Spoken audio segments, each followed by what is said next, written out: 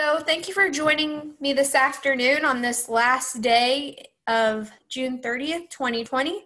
As a reminder, tomorrow is a very important day in the 4-H world as it is the animal identification deadline. So you want to make sure that all of your animals are properly enrolled in the 4-H online system, as well as all of your DNA submitted to your local extension office.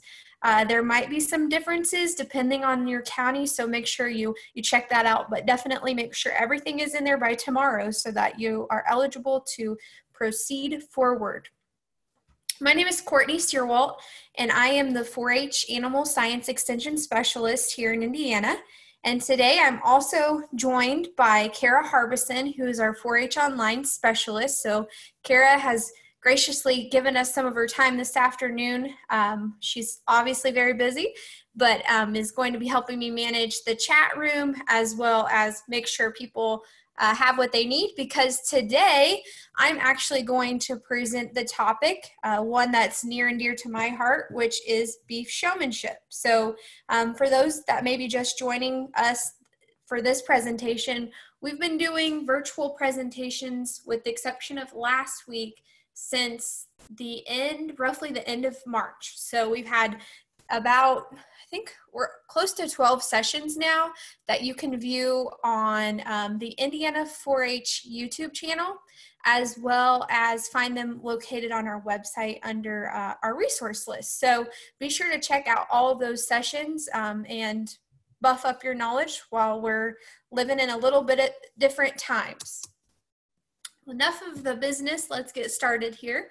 So just to tell you a little bit about me and how I came to, I guess, be the speaker today on beef showmanship. I grew up on a small cow-calf operation in basically South Central Indiana. My family primarily raised Maine Anjou and Simmental cattle, and through that I got to be a 10-year 4-H member in Morgan County, where I was very active in several 4-H projects. I love 4-H, which kind of is what led me to this position that I'm in now. Throughout my youth experience, I was also the president and a member of the Indiana Junior Beef Cattle Association. So you might recognize those folks if you show at the State Fair or the Beef Congress. They're the youth that help to put on both showmanship events. I also was on the National Junior Maine Anjou Board and got the opportunity to show at several junior national cattle shows throughout the United States. So that was pretty cool. And I was also the National Maine Anjou Queen, which is kind of I guess a fun fact, but really enjoyed kind of growing up in the Maine Anjou breed. And after that, I went to Purdue, where I majored in ag communications as well as minored in animal science, and I started a job with extension and now serve as the 4-H animal science specialist. So I consider all of this kind of a background that was full of opportunities that kind of provided me the gateway to be who I am today. So again, very impactful that I had the opportunity to grow up showing beef cattle. My husband, which is the guy there in the backwards hat, a couple years ago, we were doing an old-timer showmanship at our home county of Morgan County. So he and I actually grew up competing against each other in that very show ring. And he and I both still raise some cattle, and hopefully someday we'll have kids of our own back in the ring doing just the very same thing. So. All right, so what is showmanship? We hear the term a lot, and when we think about it, we're talking about theater or dance. It truly is the art of someone presenting whatever their talent may be. So when we talk about art and dance, it's the theater, it's the play, it's the drama behind it. When we're talking about animals, we're talking about the ability of that person to present their animal. And obviously, when you're doing that, you want to do it to your ultimate best ability that you can. This is not the part of the show where the judge is evaluating the composition or the makeup of your animal. So that's not the time when they're going to be giving you reasons or explanations of improvement on the physicals of that animal, but more or less they're evaluating how you're handling that animal. So this is a separate event in the class or show. However, anytime you have the opportunity, sometimes showmanship's at the beginning of the day, sometimes it's at the end of the day, but you always want to make sure that you're giving it your all and operating to your best of your ability. Hey, Courtney, share your screen. Did it kick off? Must have. Did you see it at all? It wasn't up while you've been talking. Okay, well, I'll flip through that again, no problem. All right. Let's see now. Can you see it? Yes. All right, so let me make sure you can still see it. Can you still see it? Yes. Okay, so there's my pictures real quick. And then this is where we're at.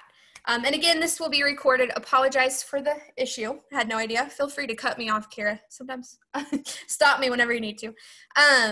So yeah, we were talking about it's a separate event. It's not when they're evaluating the actual animal. But lastly, showmanship is a team effort. So you and whatever animal you're showing, you work as a team. So it's important that as you work as a team, you get to know each other just as you would a friend or something like that. Your animal is truly your friend. They're your teammate, and they're not going to work unless you do. So keep that in mind as you're preparing anytime. All right, so lastly, I can't tell you how many times I've had this ingrained in my brain as a child and even as a young adult. With anything you do, whether it's your attitude, your work, or showmanship in this instance, it starts at home. So how do you prepare? And right now I'd like you to Kara's gonna help me out with this, but take the opportunity to type in the chat box some things that you do to prepare for showmanship at home. So if you go take your mouse in the middle of the panel there, there should be a chat box right there. It looks like a question bubble. Type in some things, and Kara, if you'll help me by sharing some of the thoughts there, that would be great, because I don't think I can see those at the moment. Yep, I can do that.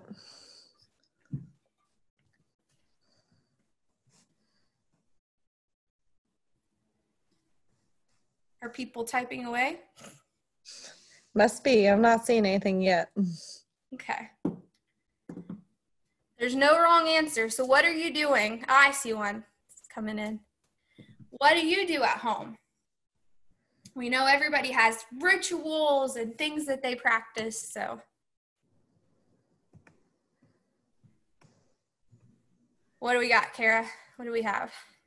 I'm not seeing anything yet. Oh, maybe they're sending them to me. They maybe send them to you. Okay. Let's see.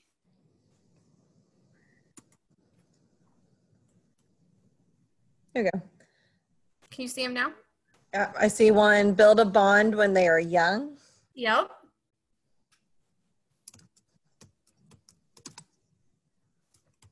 All right. I'm going to try to see if I can see these.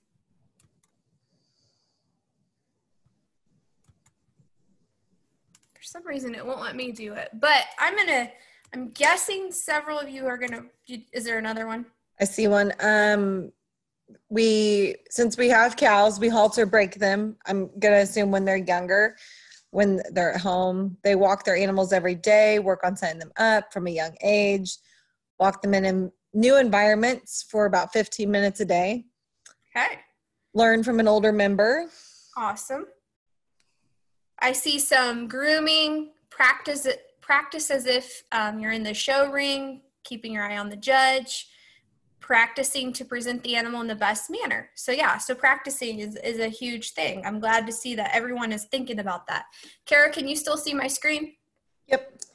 All right, so we'll check back on the chat box here in a few, but here are some things growing up. For us, my brother and I showed, again, from a pretty young age till we couldn't show anymore. So our summers went a lot went a lot, and even our school year, I should say more than that. But we did a lot of these things on a daily basis. So daily care included feeding, washing, and blowing the animal dry, depending on the season of the year. But we did show primarily year-round, so we were pretty actively working their hair throughout the year. Spending time with your animals. So that was one of my favorite things. I really like animals, and so obviously I'm in this role, but I really enjoy bonding with my animals and getting to know them and their personalities. That's pretty fun. One of my favorite things to do was always just kind of go in the pen and hang out with them, play some music, practice just combing them as I got them, even just tying them up, a couple times a day. As after I would do that, I would take my show stick and kind of start practicing that routine as well, just to get them used to you, because again, it is an adjustment. They've got to spend some time getting to know you. Another big part of what we did and what we do now is just practice, again, showing in the yard or the driveway. So our neighbors always enjoyed having a front row seat to our nightly showmanship practice, and we would just take the calves out when it was cool enough, so pretty much when the sun was down, but yet still daylight, of course, to be safe. So we would take them out in the yard and just practice. We spent a lot of time not only setting the animals up, but also being the judge and watching and learning about my animal by having mom or dad or my brother or whoever take the animal and set it up so that I could see how my animal looked at different angles. That's a huge part of getting to know your animal, is getting to physically view them and know what their strengths and their weaknesses are. Another part too that I think is important, and I've made this mistake. So we would always show feeder calves, it's what we called them in Morgan County, but pretty much prospect cattle. And so we would take them to the fair, and oftentimes that would be the first time they'd have a show halter on it. Don't do that.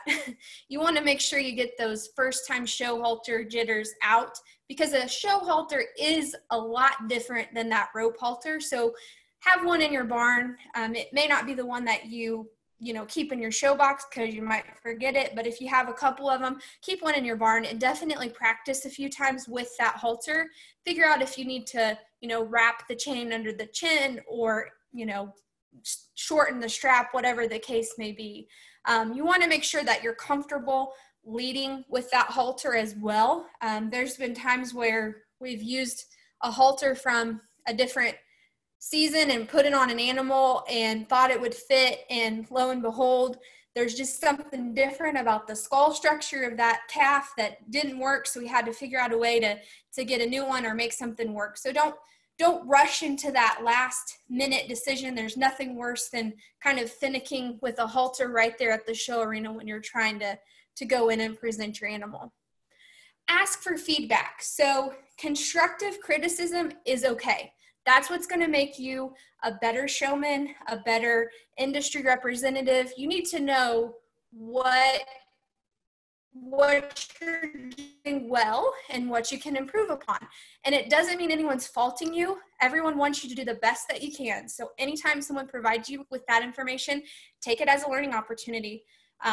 Video, we didn't have camera phones, and we didn't grow up with a video camera or anything like that. So we weren't in this luxury of having technology right at our fingertips. So a lot of times we may have had, I think we had camera phones towards the end of my show career. But other than that, it was me visually thinking about what my animal needs to be set up. Like, you guys have an advantage because, again, you could take an iPhone, take a video, and see, well, maybe mom and dad are trying to explain to you, this is what you're doing wrong. You're pulling the head towards you as you're setting the back legs, but you're adamant, or you think, no, I'm not doing that. And then you see the video and you're like, oh, okay, I'm more aware of that. How can I correct that? So study your animal. Questions. That's always a big area in which youth have many questions themselves. Questions in showmanship are, as a person who judges showmanship myself, it's per preference of the judge. Usually in my first rounds of showmanship, when I'm sorting showmanship, I'm not going to ask questions. I want to see the interaction between that young person and their animal and see who kind of is checking that general criteria. Let's say we have another round, that may be where I ask the questions, or definitely in the final round. And it's more or less, I want to see how much they're absorbing from the project or learning about the project, but I also just want to see how they can carry on a conversation. Because again, the point of this project is not just to go out there and show and to receive an award. It's truly about all of the components of learning about that animal. So that's why they ask questions. And it's okay if you don't know all the answers. You'll never forget the questions that you don't know the answer to. I remember the first one when I was probably a first year 4-H member. I don't know why, but the judge asked me what % protein, which is, I mean, I say this because it seems like a pretty hefty question for a first year 4-H member, but what % protein was I feeding my animal? And I said 36%, which is incredibly high. So I'll never forget responding with that answer. So it's okay to even say, I'm not sure, but I will know next time, or something like that. All right, let's see. Wonder why my screen is frozen. All right. So we're going to kind of work a little bit backwards on this. I'm going to give you the baseline of common questions, and then we're going to go through the steps of the process, and then finally conclude with a video kind of putting everything together. I will admit my technology was not cooperating. I have some awesome videos that I hope to share with you at a later date, but they weren't in the right format, so I have to work on that. But fortunately, the one where it puts everything together by chance was in the right format. So we'll conclude with that. Side note here, you'll see me there with a cool cat vest and my boots tucked in, my jeans, and some very dangly earrings. I was not in 4-H yet, and yes, I also showed dairy. So I actually am holding the calf wrong in this picture. I should be holding it underhanded, but we'll talk a little bit more about that in a few minutes. So what to wear? I always like to say keep it classic. You want to make sure that whatever you have on, whether it be this cat vest or a, nice shirt, you want to make sure that you're not distracting from your animal. I probably was in this instance, but I also probably dressed myself, I'm guessing. What I prefer is a collared shirt. When I showed beef cattle, definitely in Showmanship, I always wore a long sleeve shirt. And you might ask, even when it was 100 degrees, yes, but that's just what I did. It doesn't mean you have to. That is kind of that was my style. That was my look. That was kind of you'll figure out you're going to develop kind of rituals, and that was my ritual. So I would wear, even when it was 100 degrees, I'd have a long sleeve shirt on. There were some times where I didn't. Definitely, if it wasn't Showmanship, I may not, but I also just liked the way that it made my calf look. I felt like with the long sleeves, I was able to kind of give cattle some extension. So that was my preference. And again, something I developed. Make sure it's not wrinkled. Don't pull it out of the bottom of your closet and put it on, because it's probably going to be a little bit wrinkled. I know in the summertime, we're often tempted to potentially wear sleeveless, and that might even have a collar, but I will caution you to have something with the sleeve, because when it's hot and, you give your calf 5 gallons of water before they enter the ring, we know they're going to be slobbering and salivating, and you're going to get that all over your arm and sometimes your hand. So it's kind of nice to be able to have something to wipe on. And that's probably honestly another reason I would wear long sleeves, is just because it kind of helped absorb some of that so that it wasn't completely leaking on my hand, which would then be more of an issue of just being able to control that halter. Jeans, I would recommend just something nice and clean. My husband judges a lot, so I have been with him to a few shows within the last year, not anything recent, but there's definitely a style out there of kind of wider legged jeans, which I get are very fashionable and very cute. However, I would be very cautious, because even when I had my bootleg jeans, a calf can step with their sharp toe on the back of that and rip your pants. So please be careful. I think definitely in showmanship, I would try to make sure that you're practicing safe practices. And to me, if I'm sorting showmanship, I want the classic look of the jean that's not going to be a tripping hazard, because I would hate for anyone to get hurt. Belt, you definitely want to wear one. Whatever one you want to wear is fine. I would recommend tucking in your shirt if it's the kind of shirt that you tuck in. Boots. So this is another kind of fashion trend I'm seeing. I know dude shoes are popular. They're comfortable.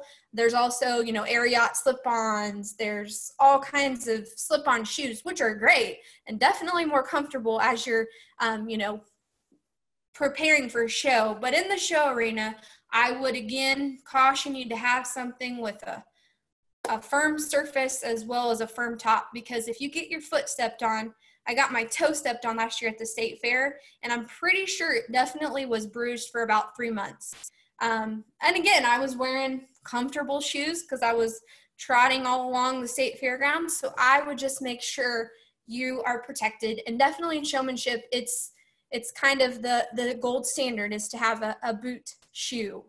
Hair, ladies, even guys, just make sure it's not in your eyes or in your face. You don't want to be worried about your hair getting in your way. Accessories, I know clearly a fashionista at heart, as you see by the photo. I know that there's lots of pretty things you can get out there, and just be careful.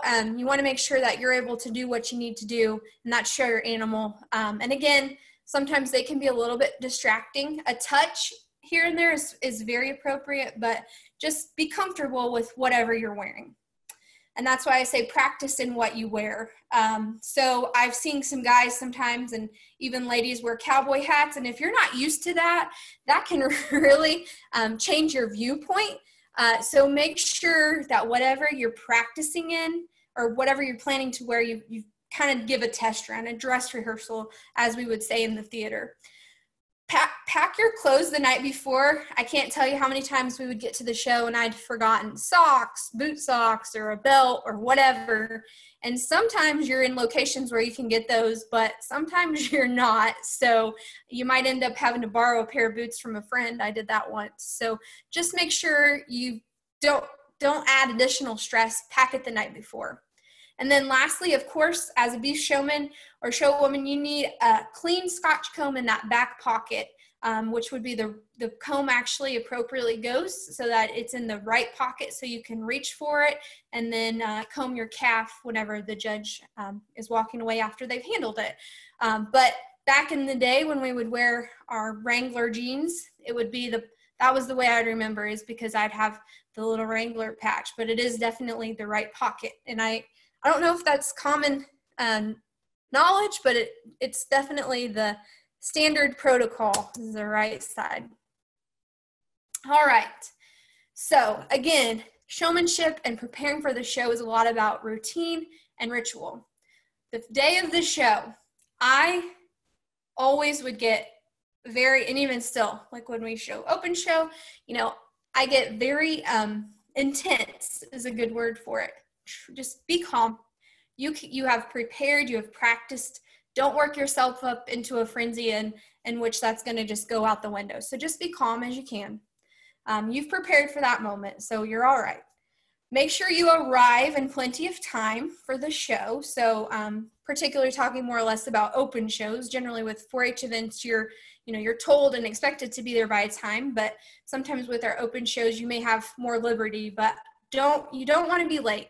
And let's say even at the state fair you're showing and, showmanship's going to be a little bit different, but for those species where you have a separate class, you actually, are rushing around to get to that class. That is a terrible feeling. So just try to make sure you're there early.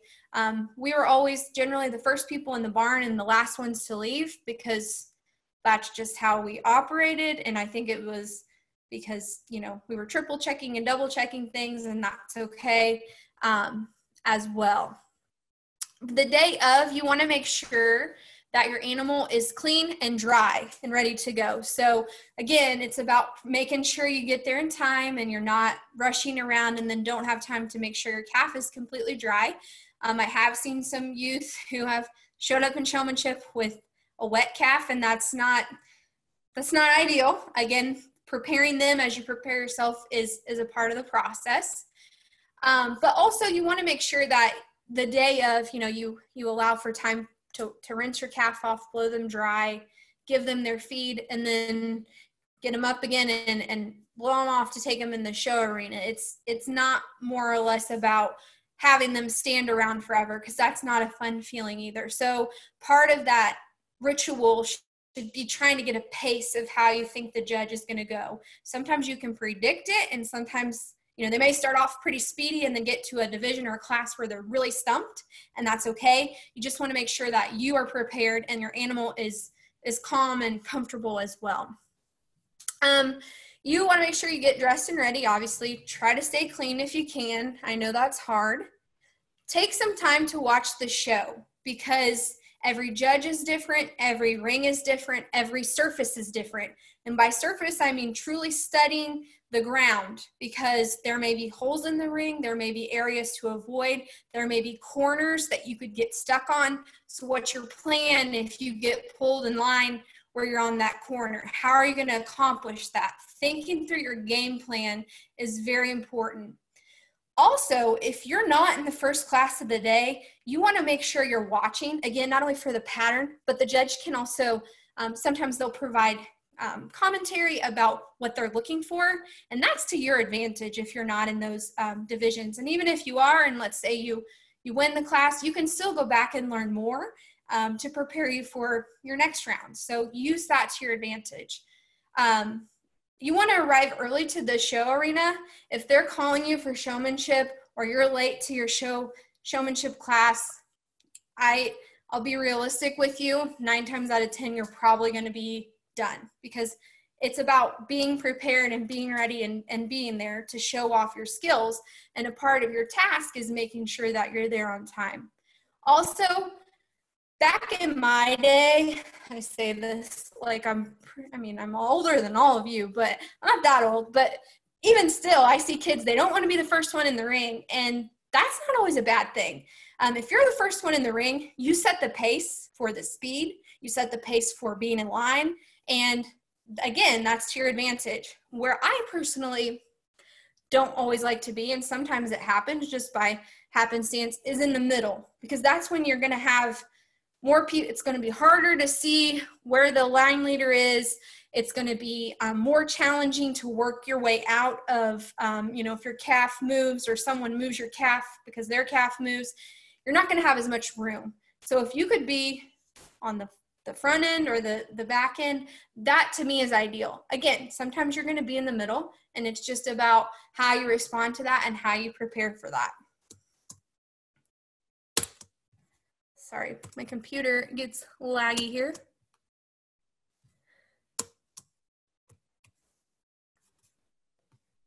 I don't know why it does this.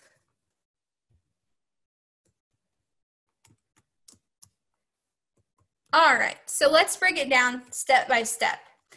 So again, I'm going to kind of just throw some things at you to help you kind of think of the full process. So the second you hit the show arena, you want to make sure you know where that judge is. Now, there's a difference between being aware of where the judge is at all times and then also only focusing on the judge and completely ignoring everything else. Don't forget about your animal. After all, that's what you're there to do. Pay attention to your surroundings. Someone in front of you can stop, and I've seen this a lot. The person's looking around or looking at their animal or whatever, and they run right into the back of that calf. That's obviously can be very dangerous for many reasons. But also you want to pay attention to if someone drops a comb and it ends, teeth in the air. That's not fun for a calf to step on. If they drop a show stick, if the calf in front of you is acting rowdy or behind you. So being aware of what's going on, and that's something that again can take some time to kind of build a mechanism for for working towards making sure that you're being aware, but in the same token, you're not being, for lack of a better word, obnoxious about it. So just kind of, again, if with your camera phones, maybe have mom or dad record so you can kind of work on just getting that natural awareness of what's going on. Be pleasant and polite. Sometimes my mom always would have the saying of watch your face, because sometimes I was, like I said, I was pretty intense. And so I would go out there and I had no idea, but I looked like I was mad or mean or whatever. And the judge would come up to me and I'd be very, very pleasant. But it's one thing to be intense, but you also want to look like, you know, you're enjoying what you're doing. So no, you don't have to smile the whole time. But again, you don't want to look unapproachable the whole time either. We already talked a little bit about answering questions, knowing your animal, knowing the parts of your animal. What is your animal eating? What are they weighing? When's the birthday? If it's a female, even a steer, who are they? Who's their sire? That kind of thing. Those are all questions you can work on at home in preparation. But whatever you do, don't make something up, because that is not ideal, and a judge obviously is asking you that for a reason. They may ask you a question that, to be honest, they may not have an answer for, or they may not know the answer themselves. So it's okay to say, I'm not sure. I will remember this question and I will think about it and get an answer, but today I don't know that answer. That's fine. We're all human. We don't know everything. That's for sure. Another point of contact with the judge is, you know, in showmanship, a lot of times with cattle, they're going to come around and they're going to touch your animal. And you don't want to pull your comb out right away when they're trying to have a conversation with you, but as they're walking away, they're going to look and see if you're doing that, and you definitely want to do that. A lot of times that's one of those things that can push someone over the edge in showmanship or hold them back. All right, so one of the biggest challenges I see with young show people, and I've even seen it with people who are older showing in open shows, is that halter. The halter can really make or break your performance. So a good rule of thumb is to make sure your strap is at least the length of from your hand to your shoulder. Shoulder width is a little short depending on your size, but definitely from that hand to your shoulder. You don't want it to be tripping you. I can't tell you how many times growing up, my dad would pull a pocket knife out and cut the strap end off, and then it would never be, again, the right size. So don't wait till that last minute to get to the show arena and realize this isn't going to work. The other thing you don't want to do is you don't want to wrap your hand around the strap. This is where I'm going to also tell you, if your animal is acting up and you feel that you could be hurt, you let go of that animal right away. There's no prize in getting hurt or drug around, and at the end of the day, your pride may be hurt a little bit, but that's a lot better than having a concussion or a broken bone or causing more of an issue. So if you feel that you're in danger, you need to let go.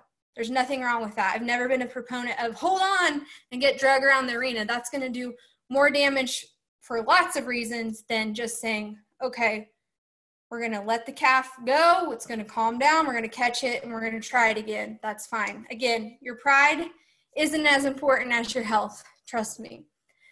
So yeah, don't wrap the chain. When you're leading your animal, I know this is another topic where we probably have more of what I would consider the traditional old school way versus what we're seeing now. But I can tell you, as a former dairy showman myself, the overhanded way is the way to have the most control with that beef animal versus this underhanded method when you're leading the animal forward that I'm seeing. I was taught this is the difference between beef and dairy, and I can tell you, this to me, leading forward, is incredibly awkward. So I think, especially for little kids, this way, you have the most control. You make your fist, you've got your calf, you're leading it forward. When you're leading, your hand should be right there by the face. So there's kind of a visual of what that looks like. When you're young, I know they think that maybe as you're setting them up, you can have more control to push forward when you're underhanded, but when you're leading, actually, it's a lot easier to push forward and up overhanded. Get my hands confused. So when you're leading, overhanded, and then when you're stopped to set up, you're going to switch that hand to underhanded again, so you have most control. That's what it's all about, is having that control. And again, I'm telling you more of the traditional way, but I'm also telling you why I feel that it's safer. So, you may do the underhand thing, but to me, there's a distinct difference, because I grew up knowing there was this distinct difference, and I can feel the difference and have felt the difference in control.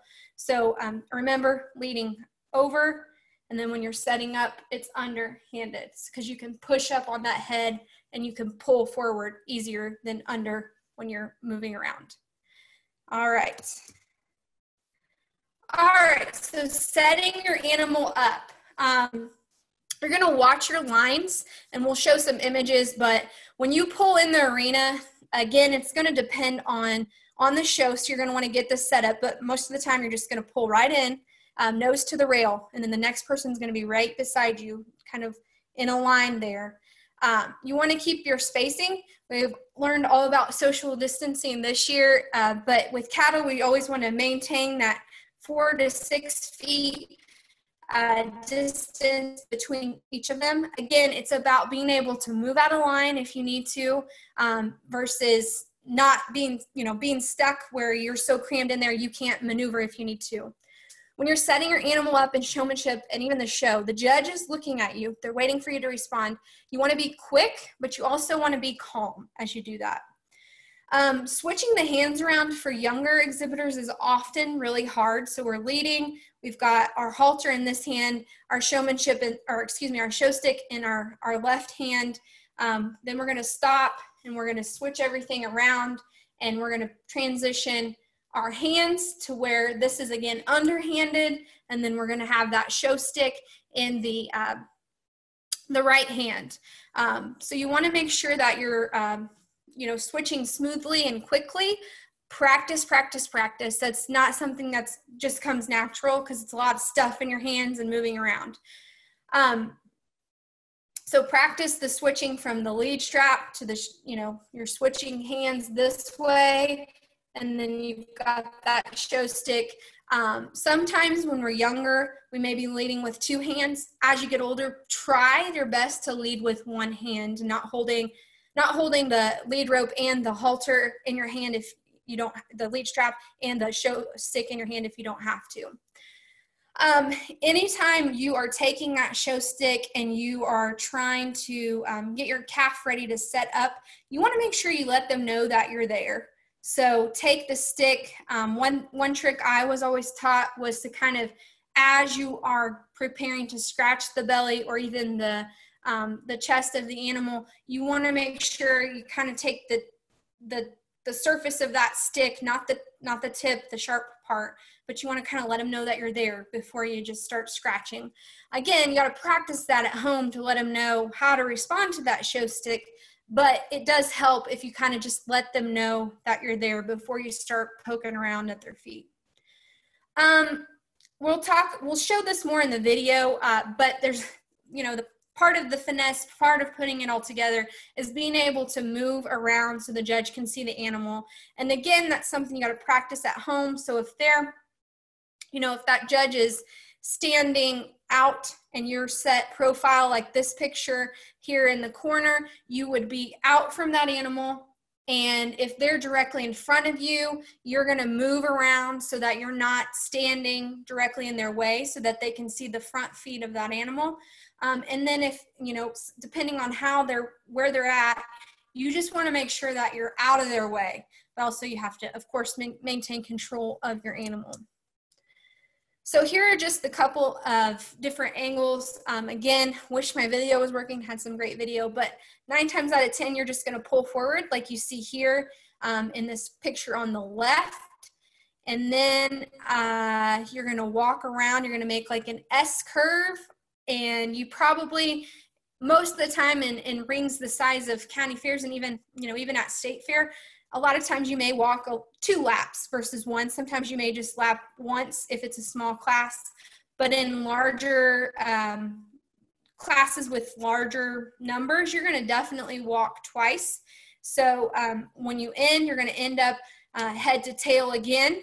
And this is the important part in which if the young lady here with this red calf were to get pulled out, obviously the judge is picking a winner here, but if this young lady were to get pulled out, then the young lady behind her would immediately pull up. Again, another area in which we'll emphasize later, but that's an important step that, just like combing, just the pulling up part can make or break showmanship. And, you know, as someone that judges, I know that I definitely have moved some people around in my mind because they've forgotten to pull up. You're so in the moment, you forget that that's one of the most important parts of showing, because you're closing in the gaps, and then you're also refreshing and resetting your animal. So maybe you're not in the best setup, so you get another chance to kind of fix that.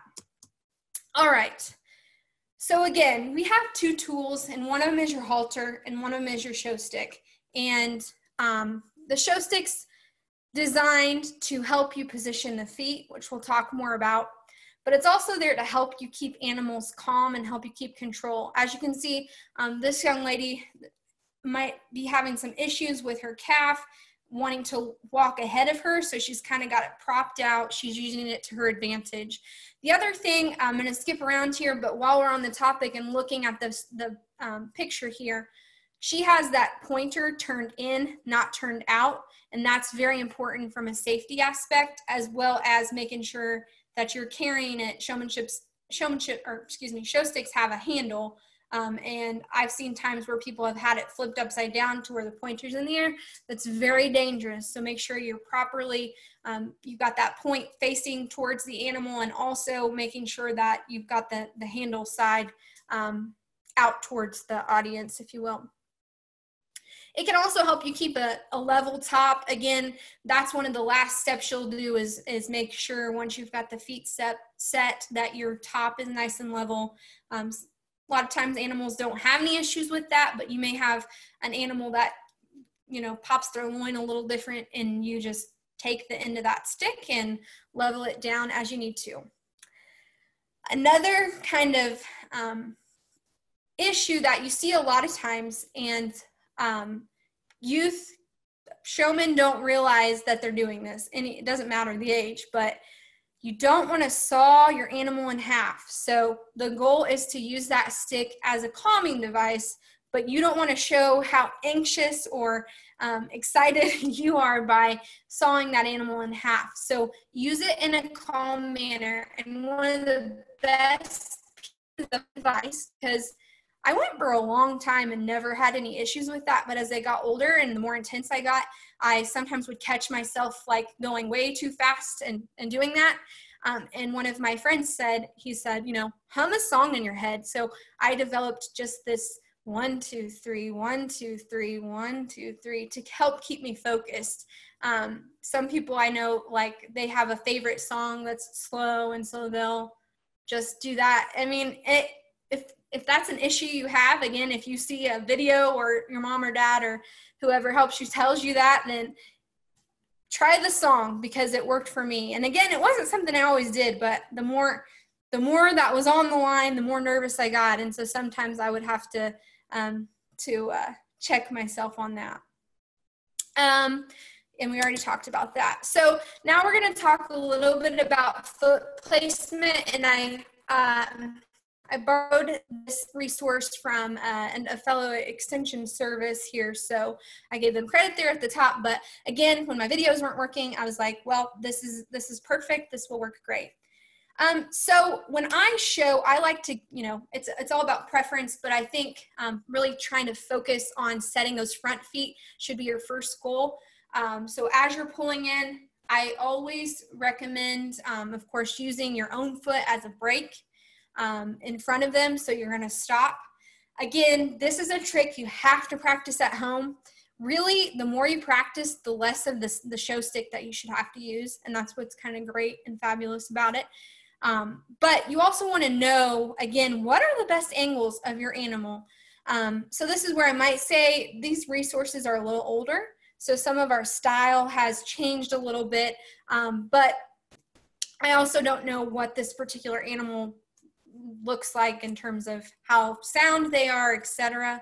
But this is a good diagram just to show you. So the first picture, you see that the animal, the feet are too close. And when that's too close, it really makes that heifer look pretty narrow from the ground up. And then in the middle there, you see, we call it just right. I feel like it's like Goldilocks and the Three Bears and the Porridges, but you see that it's just right. It's also in line, as you can see. It's not the best angle, but it's also in line with that back foot as well. And then lastly, what you commonly see the most of, to be honest, is those front feet too sprawled out. So this example, you can really see those toes starting to tune out, and that just appears unnatural as well as unbalanced, and that's going to make them potentially think that heifer has some shoulder issues. Obviously, that's going to impact her performance and her structural correctness. So, all right, and then once you get your front feet set, you're going to, depending on if you have a steer or a heifer, the style's changed a little bit in that you're seeing more steers kind of with that scissored look or slightly scissored look versus, you know, back when I started showing you would square them up. If they're a market animal, you're going to square them up because that makes them look wider, wide over the top, wide as they come down. But now you'll kind of see some differentials in that. But the biggest thing is, again, you don't want those back legs too close because that'll make them appear that they're narrow and that it just detracts from their natural muscling. And again, like, it's all about being structurally correct or being able to move around and being sound from the ground up. So if they're too close together, then they might basically rub their hocks together, and that's not ideal. Just right is just that natural balance. They don't look too extreme from behind, but they look nice and natural as you come down. And then lastly, too wide. So this animal itself is fairly green or fairly young, so it's not really very wide at all, but definitely spreading those back feet in an unnatural way does not do it any justice. All right, so as we're setting the back feet, a couple of things I want to hint on are that as you are trying to move, usually you're trying to move a back foot forward. And as you're doing that, use that halter to your advantage and pull that nose forward. Pull it forward as you're pulling your show stick. That is something you got to practice at home because it doesn't come easy. I can about remember the exact show ring I was in when I really made it work. I tried for a long time to make it look natural, but I was pretty small, and so that's something I had to work on at home and get, sometimes just holding that head up was enough of a feat, but then to add another twist to it took me some time, and that's okay. To move the back foot to move the foot back, you're going to do the opposite. You're going to push on that head. Don't jab. Again, sometimes when we're younger, especially if you have a brand new show stick, those feet can be super sensitive. Also, please make sure you make your feet trimming appointments ahead of the fair and give yourself some time for those to kind of heal because they are fairly tender, and you definitely don't want to take a show stick and start jabbing right away. But again, using that head to your advantage.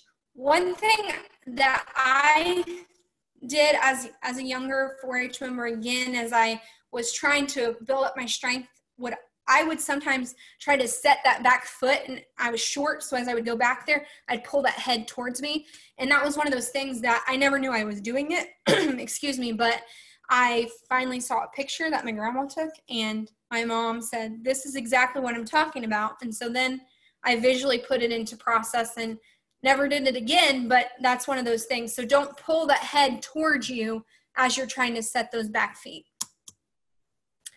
And again, knowing your animal and what they look like from that side view is very important. Here we see one that's too bunched up. We have what they say is just right. I feel like actually the front feet are a little stretched, but also I think if the showman would take the head and just lift it up a little bit, it would probably not make it look like they're running downhill. And I also wonder if that is a level surface. Again, knowing your show arena and knowing if you're running downhill is important too. And then lastly, you see stretched out. I feel like the younger you are, the more you see this. And again, I think it's just everything is so much bigger when you're smaller, and you don't always realize that you're doing that. But we always had a term in my household that you're stretched out like a hackney pony, because horses you stretch out more than cattle. So practice at home. This is where I will also say that in showmanship, don't be looking to the sidelines for a coach. Judges do pay attention to that, and you're out there to do your performance. So however you land and however you do is to the best of your ability, and that's truly what it's all about. And there have been times where I've seen a really nice, a showman doing a good job, but they never once made eye contact with me because they were looking outside the ring. You're there to perform to the best of your ability and know that you're doing that. So again, practice at home so you're prepared, but don't be looking for sideline coaching during the event. All right, so like I said, a little technological challenges today. So I decided that I was gonna make a map, which looks real confusing. But what I'm gonna try to do is take my mouse. So I basically was trying to create a show arena here. So the first step, you're gonna follow me with this mouse here. We're gonna pull in here. So this is the entrance to our show arena. We're gonna pull in here, and then we're gonna pull our calves where their nose would be to this rail. So this is the rail, this is the calf's nose. There's your 4 to 6 foot spacing in between, nose to calf's rail. The calves are not all the way pulled to the rail at this time. So this first person is the line leader. So you as the second showman would want to make sure that your nose is directly in line with this one, and the same with the third. If this calf in the middle is like all the way up here, even this third calf here would still want to be in line with that first calf there. So then when you're done, you pull up here, and we're going to create this S curve. So this individual is going to pull off. They're going to take their calf using as much of the arena as possible, so pulling fairly closely to the rear end of those other calves. And then they're going to take another wide angle here. And again, they may do a couple laps, but for the purpose of this, it's just a class of 3. So we're just going to take them here, and then we're going to line them up head to tail. So, whoops, what did I do? There we go. So we line them up head to tail here. So here's the showman, here's the calf, here's the showman, here's the calf. So then at the conclusion of the class, the judge is going to start pulling them out. So let's say they pull this calf here in second. They pull right back here. And then this calf in third, right here in this third hole at the moment, would then pull forward. And then they'd kind of filtrate in and so on. But I'm just showing you this because this is what I say that step 1 is you end up here, and also step 3 is that you end up here, and step 2 is that you set up here. So you've got 3 different times to make sure that your calf is set up. Sometimes 4, because sometimes they may make you rewalk them, etc. But in this example, that's where we're at. So I have to stop sharing my screen for a moment, and then make sure my video is ready. And I'd like to give a shout out to this time, my neighbors, Abel Akers, and former 4-H members when I was a county educator, worked really hard, like I said, to put some really quality videos together. So I will get these posted because they are excellent. They did a very nice job. Can you all see that, Kara? Yes. Okay. All right, so this is the whole process. So we've talked a lot, but this is putting it all together. So we're entering the show arena, just as we said. Drew and Ray are pulling their calves forward. We're gonna see the judge here in a moment. They've definitely got their eye on the judge. They've walked their cattle and their heifers into the front foot placement. Ray must have had the guy in the blue shirt must have had his back feet set up, but he did take the stick and loin it. Ray has already kind of stepped over to the side there to show the judge that front end. Drew, she just touched his calf. He combed it appropriately. He got out of the way of her angle from seeing it there. The judge is handling it. He went a little sooner than I probably would, but that's all right. She definitely saw it, and I think if in a class of 2, that would probably be appropriate. But notice how Ray is moving around as well as Drew. He's noticed something. All right, we're going to pull him up again to that rail. Drew is the first person, so he's going to peel off. And if there were more calves, again, that's where you would want to make sure that you're pulling in tight, and he's going to, and really using that ring. One thing you don't want to not do is use the ring, because if the less space a calf has, the more dizzy they get and the more confused they get. So then we're going to pull them in over here. Again, a small class of 2, you're probably only going to walk basically what I would consider half a circle, but then we're going to line them up, stopping with the front feet there. Again, both young men are using their feet as that break there. So one thing to note here is that you would, again, you only have so many seconds to get that calf set up. And so Ray's taking a little longer, and that's okay. But in the show, in the showmanship, if they're giving you 10 seconds, then you better have it set up in that amount of time. So then Ray is pulling up there just as he should. He's got him set. He's going to loin the calf appropriately.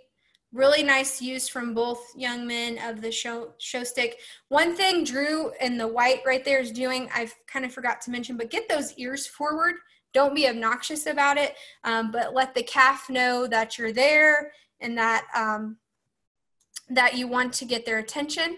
So there's lots of ways to do that, but you don't want to be super distracting. I've heard some whistling, and sometimes it's not only distracting to the judge, but it can actually be really, sometimes the other cattle don't respond well to it.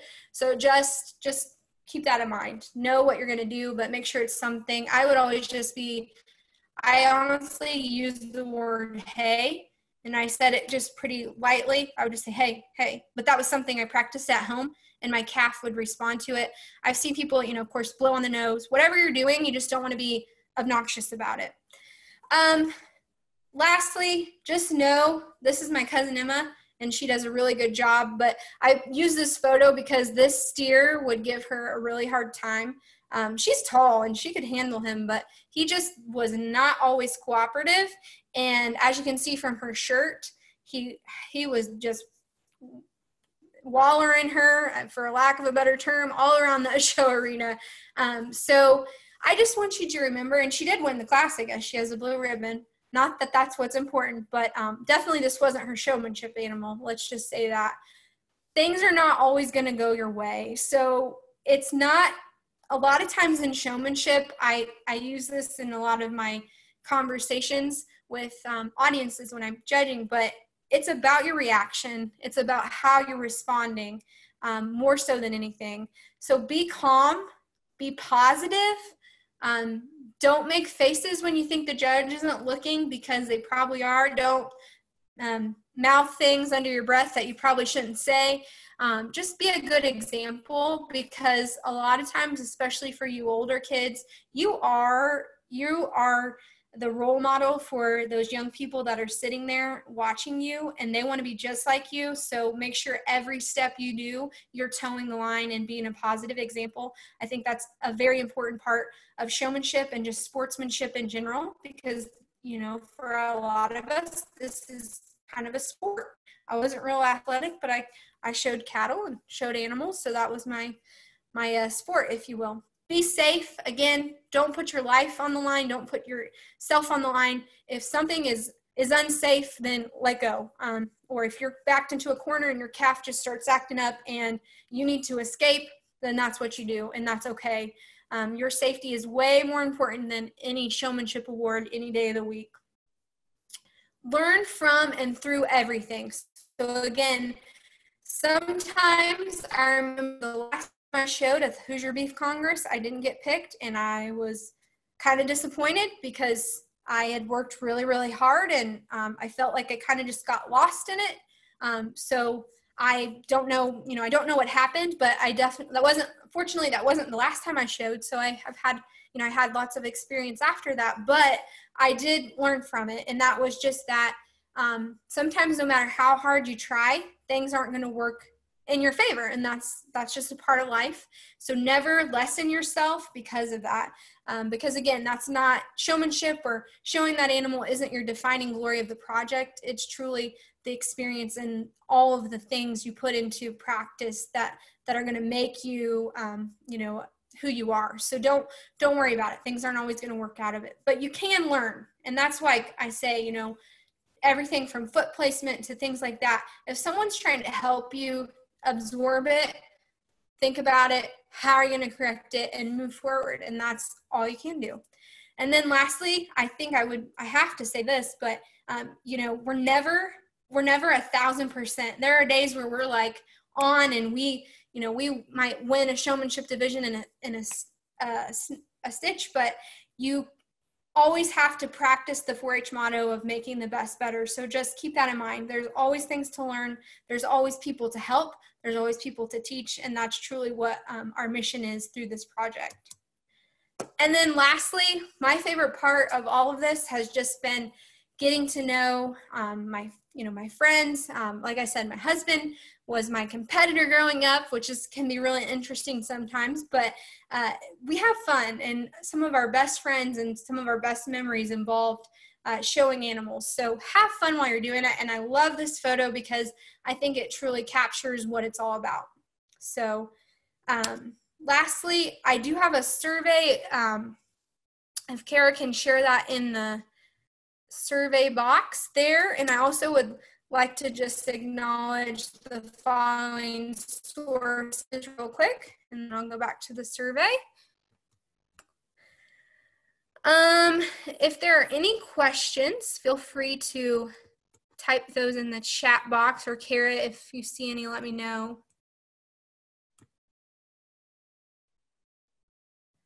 I wish you all luck in your future showmanship. And again, this is something you can practice to start today, or you can move forward with in the future. Courtney, can you reshare that link? It won't let me copy it. Okay, I think I did it. Okay, yep, there it is. All right, so if you'll take a moment, and some of your educators are asking that you complete the survey just to let them know what educational opportunities that you're taking part in. That would be fantastic. Otherwise, thank you for joining us today. I don't see any questions, but I'm happy to answer them if you do have them.